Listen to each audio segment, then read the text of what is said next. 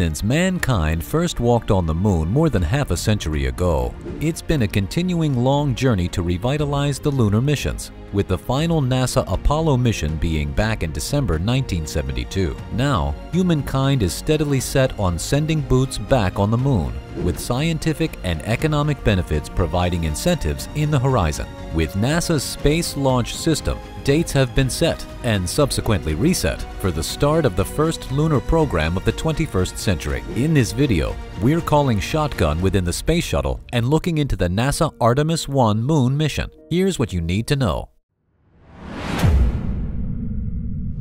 In the 1950s, there was a heated space race between the United States of America and the former Soviet Union, with both superpowers locked in a race for dominance in space. While the competition grew out of the existing Cold War, it also became a race of spacefaring capabilities, with events such as who could put the first manned spacecraft into orbit and who would be the first to walk on the moon. The space race was considered valuable as it highlighted to the world which country had the best science, technology, and economic system that could elevate human capabilities and launch into outer space. The space race began with Russia's Sputnik launch in 1957 and would end when the US effectively won the race in July 1969, with the Apollo 11 moon landing, in which Commander Neil Armstrong became the first human being to walk on the moon. Since then, there were numerous missions to the moon, but would eventually be halted altogether with the aggressive space program developments due to budget constraints and deficits. However, with the new space race of this new age seemingly backed by billionaires and their private endeavors, from the launches of SpaceX,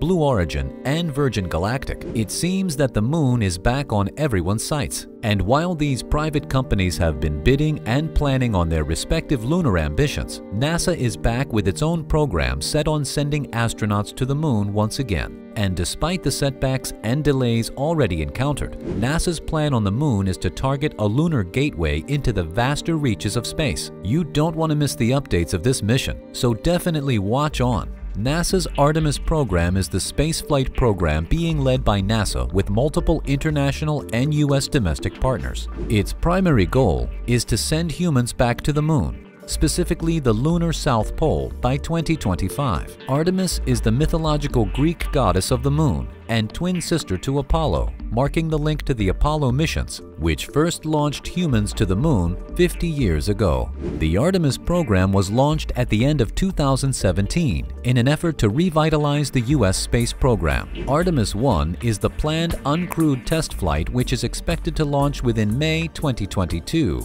and will be the first flight of NASA's Space Launch System, or SLS, Super Heavy Lift Launch Vehicle, and the first flight of the Orion Multi-Purpose Crew Vehicle. NASA has already stated several short-term goals for the Artemis program, such as landing the first woman and first person of color on the moon, with midterm objectives being establishing a sustainable human presence on the moon with an international expedition team, leading to long-term objectives for Artemis, which is to lay the foundations for the extraction of lunar resources and establishing a lunar outpost.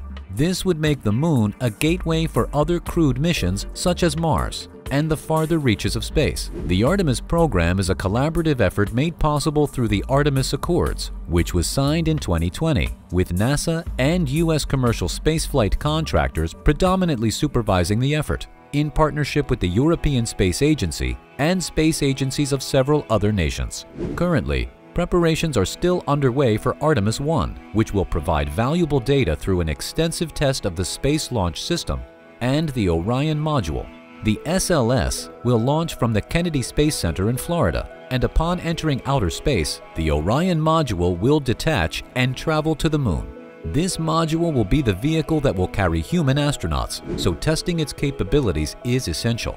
Once detached from the SLS, Orion's orbit will take it 62 miles above the lunar surface, before traveling 40,000 miles beyond the moon.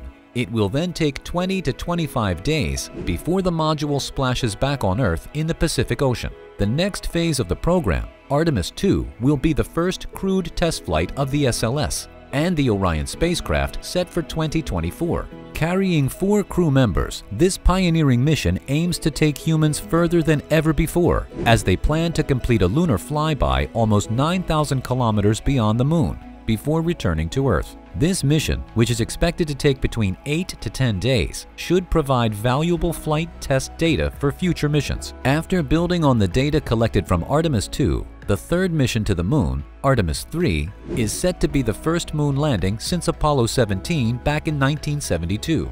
4 astronauts aboard the Orion module will dock with the Lunar Gateway and remain in space for 30 days. The Lunar Gateway is a planned small space station placed in lunar orbit intended to serve as a solar-powered communication hub, science laboratory, and short-term habitation module for astronauts, while also being a holding area for valuable equipment. After docking at the Lunar Gateway, 2 astronauts will then use the Human Landing System, or HLS, down to the Moon's South Pole, a region that has yet to be visited by humans. Those astronauts will spend 7 days exploring the lunar surface and perform a variety of scientific studies, such as sampling water ice on the Moon, which was first detected in 1971. After their 1 week on the Moon, the 2 astronauts will then ascend back with the HLS to rendezvous with Orion, which would then safely return back to Earth with all 4 astronauts.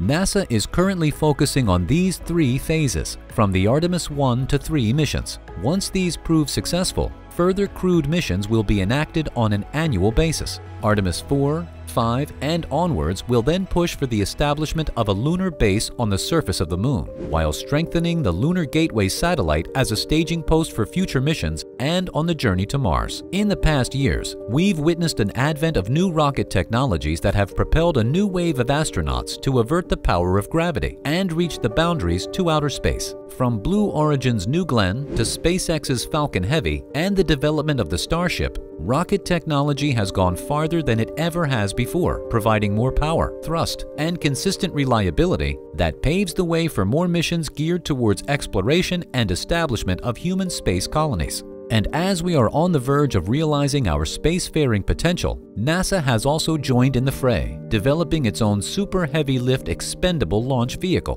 which it calls the Space Launch System. NASA's SLS takes over from the discontinued Saturn V as the most powerful rocket the agency has ever used. It carries 3.3 million liters of liquid hydrogen and liquid oxygen and is powered by the same engines as the ones on the iconic space shuttles, which are 4 RS-25s. However, these Raptor engines will burn liquid hydrogen instead of methane. The SLS, as a successor to the retired Space Shuttle, will also be the primary launch vehicle for NASA's deep space exploration plans throughout the Artemis program, and could be the rocket that will be used for a possible human mission to Mars. As an orbital launch system, the SLS provides the needed liftoff and thrust capacity for a spacecraft to reach the upper atmosphere and beyond.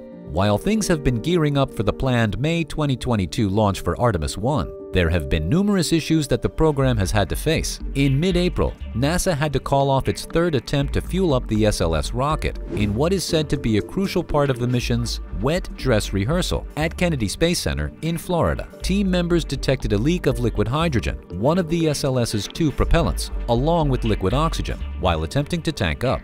This brought a halt to the exercise, as well as stopping other key procedures. The wet dress rehearsal is a vital pre-launch step with a multi-day test that allows mission team members to practice many of the procedures leading up to liftoff, which includes the SLS fueling and the launch countdown. While this delay has been significant, it is important to recognize that these failures provided the means for the team to discover faulty valve systems in the Artemis 1 Stack's mobile launch tower in order to provide more secure measures for a safe launch date. There has been plenty of uncertainty already with regards to the scheduled launch. For one, the SLS itself was originally mandated by Congress for its first launch in 2016, but had been delayed at least 16 times. Considering that it's going to cost just around $4.1 billion to fly one SLS along with the Orion module, they certainly need to assure more viability for the launch to succeed. Despite the uncertainty, NASA assures that no launch date will be set until all data and preset measures have been made. At the 37th Annual National Space Symposium in early April, NASA scientists and administrators led a discussion called